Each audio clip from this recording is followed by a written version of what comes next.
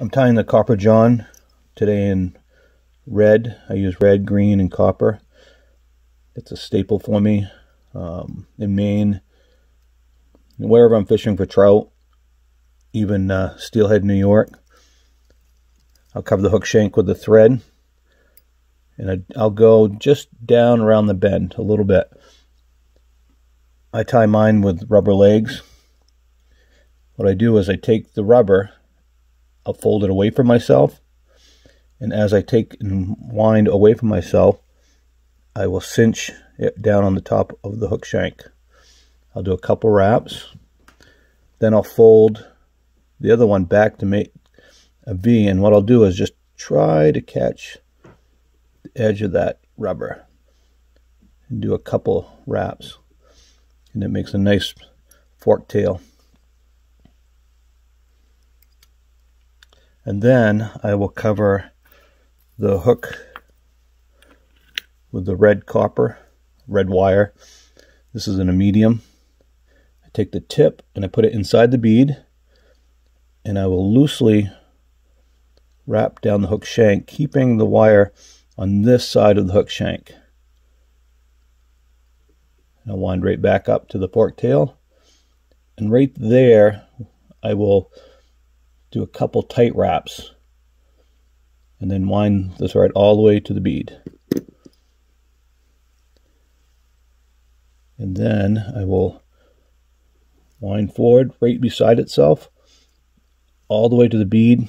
I'll just leave a small space up there.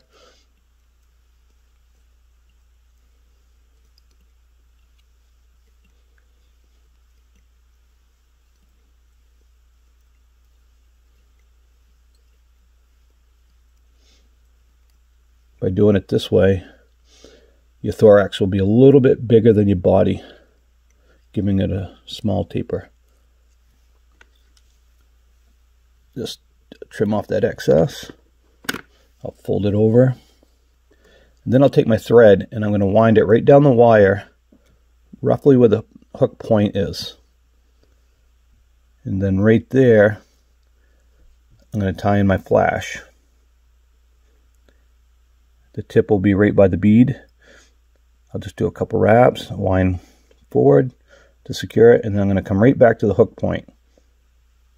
And then right there, I will tie in my thin skin in black. Do the same thing as I did with the flash. I'm going to go right back to where the hook point is. And then I'm going to take 3 or 4 strands of Peacock.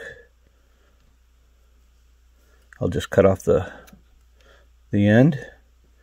Do the same thing. I'm going to lay it so it's right up to the bead. Secure it in, wrap forward. And this time I'm going to leave my thread at the bead. Then I'm going to twist my Peacock and just wind it to the bead. And then I will do 2 to 3 wraps to secure it.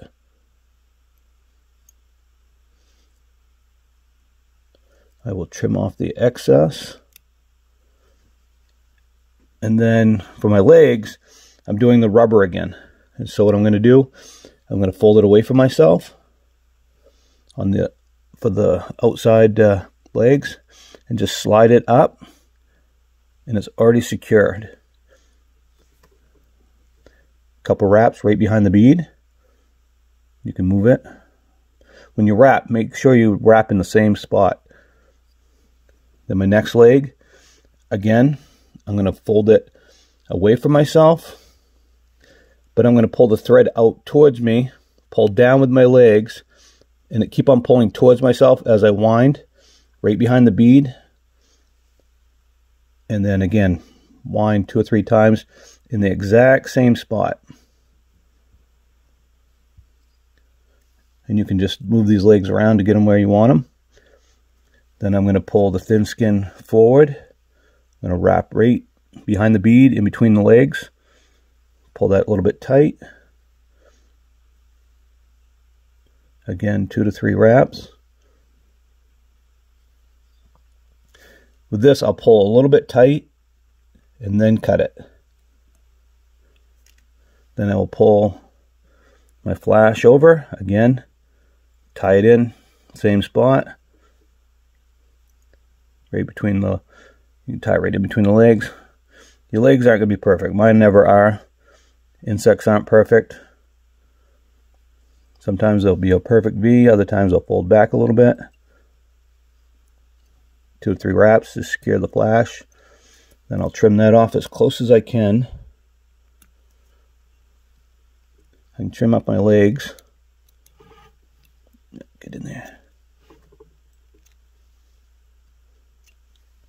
Trim up my tail.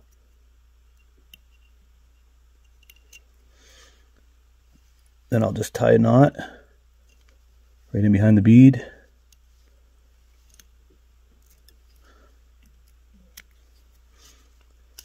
And then I'll take my Loon Clear Finish Thin, and I'll just coat the top of that, the bead, all the way down to the wire. Then I'll hit that with my Loon light. And there you go. Fly is ready to fish.